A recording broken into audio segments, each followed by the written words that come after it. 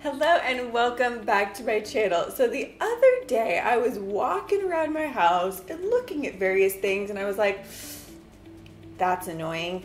That needs to be fixed. Ooh, that's a problem. And then I realized these are probably common problems a lot of people are dealing with in their homes. So I decided to make a video on it. And here we are today. Really quickly before jumping into it, I am picking my two $500 Amazon gift card winners tomorrow. All you have to do to be entered is be following me on my new Facebook page. I will have the link to that down in the description box, and I'm just gonna pick two people at random. We're gonna start this video with my personal #1 most annoying thing I've been noticing around my house, and that is almost every picture that is hung up in my house is crooked. And I'm like, where did I go so wrong? Why are all my pictures crooked? I straighten them, the next day they're crooked again. I got to researching and I figured out some tips and tricks and things to fix the problem. First and foremost, if you are hanging your pictures on a wire, having only one nail is going to make it more likely to get crooked. So if you could put two nails in to hang from the wire, it's gonna help it stay more straight. Second, make sure that wire is only as long as it needs to be. If there's any excess slack, the pictures are gonna go flipping and flopping. And now is the real hack. This kind of blew my mind because I've never heard of this in my entire life, okay?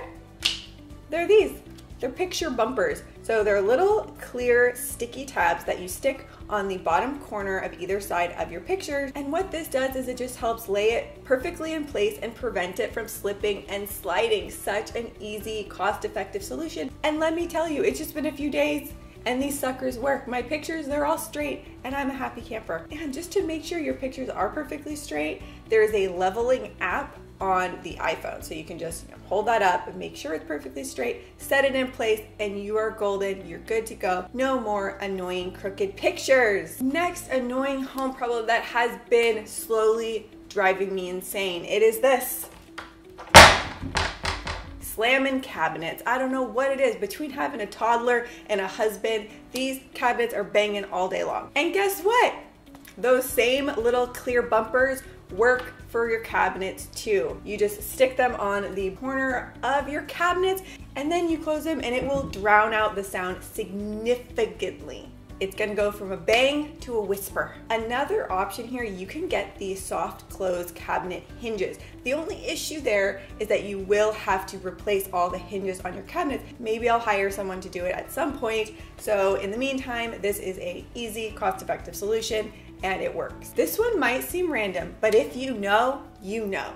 That is, my fake plants around my house are looking really fake. The TED giveaway is the pot, okay? You look right down and boom, it's a plastic plant in a pot. So I found this little hack. I think I saw it on Instagram randomly and it's so good, so easy. Most of the fake trees come in a little small pot. Get a bigger pot to put that smaller pot into. You can get them at Target, Home Goods, just a nicer, bigger pot. That's gonna go a long way. Then what you want to do is get a piece of cardboard and you want to cut out a circle that will fit in that bigger pot and then make a cutout in the middle of the circle to fit the tree trunk. So you can wrap that around the tree trunk and it fits perfectly in the pot.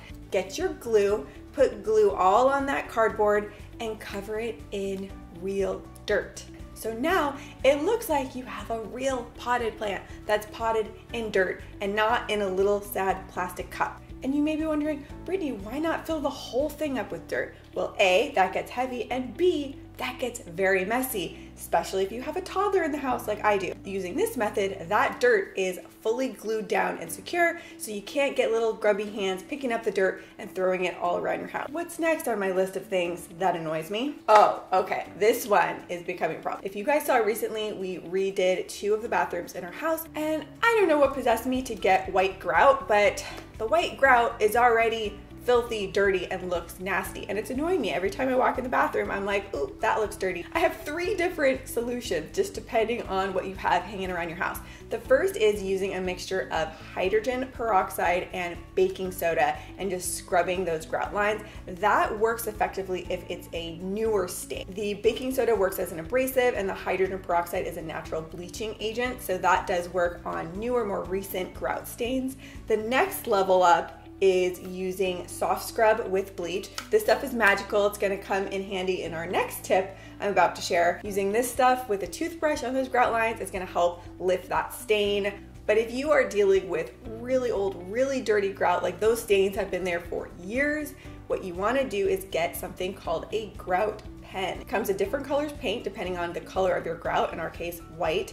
You just paint that right on the grout line and it is as fresh as the day you installed those tiles. I personally went with a combination of first cleaning the grout and then going over those crisp lines with the grout pen, and now everything looks so fresh and clean. Next, this is right up there at the top. This has been annoying me to no end, okay? We have this quartz countertop that we were told was very stain resistant, if not stain proof. Well, turns out that's not true. Ryan said he put a Chick-fil-A iced tea cup on this countertop and we got a ring of that tea stain on here, and oh my goodness, this has been a saga of the stain.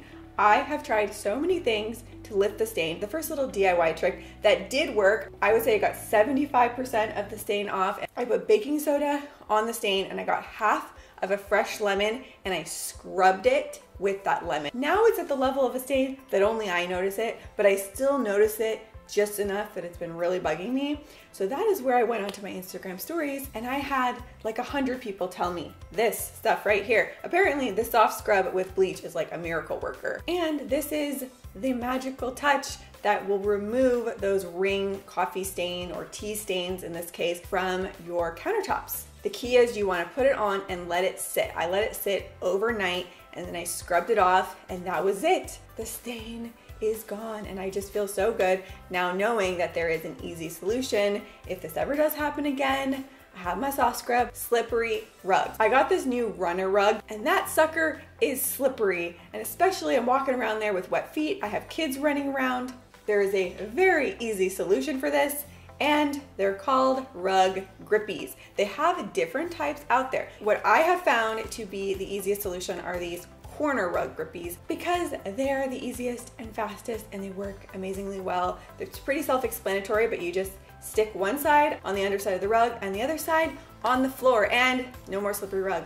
Next up is the classic creaky doors.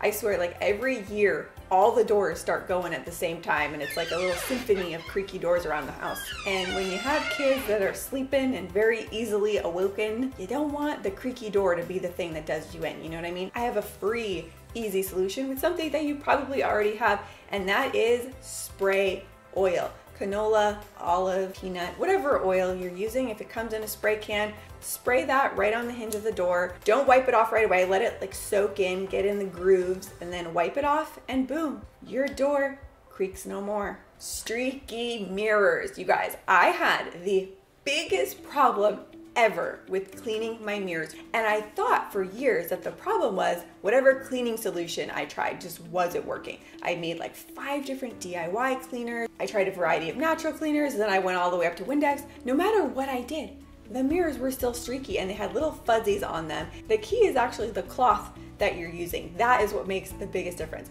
They make these special glass and mirror cleaning cloths. They're lint-free, so you can pretty much use anything to clean your mirrors and glass and there's no streaks at all. It makes the biggest difference. It will just make your life so much easier. I've also heard the tip that you can use newspaper and that works really well. So if you do have newspapers lying around, we don't get the newspaper anymore, so that's why for us that one doesn't quite work. But if you do have newspapers, you could also use that because nobody likes a streaky, linty mirror. I'm sorry.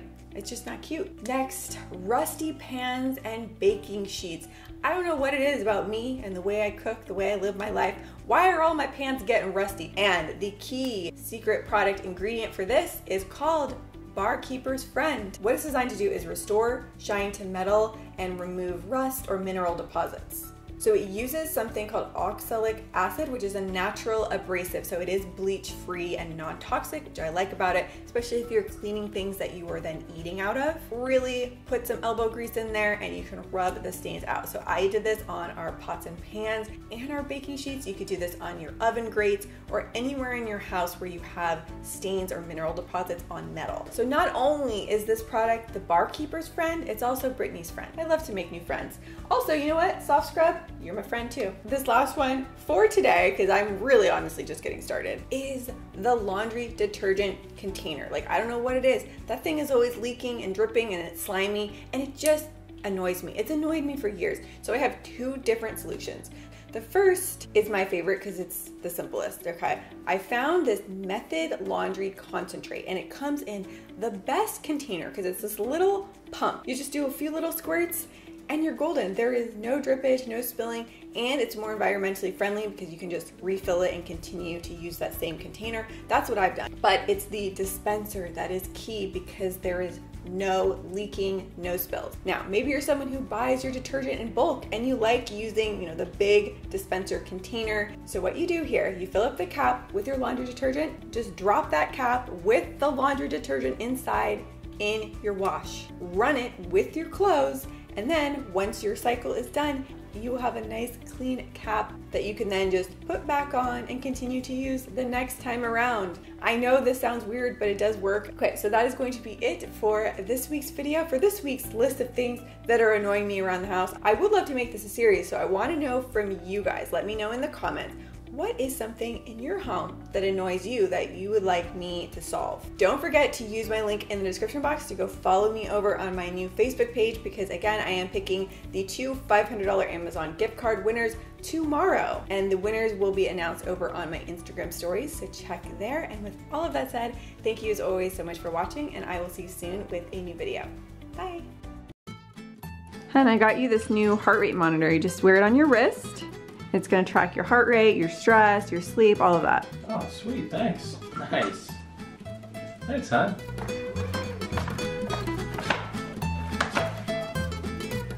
Ow!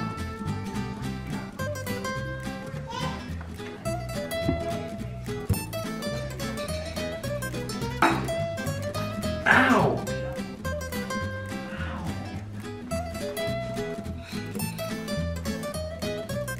Ow! Hey, hon, this heart rate monitor you got me, it keeps zapping me. I think there's something wrong with it. No, hon, it's totally normal. Just keep it on. Just whatever you do, do not take it off. It's normal.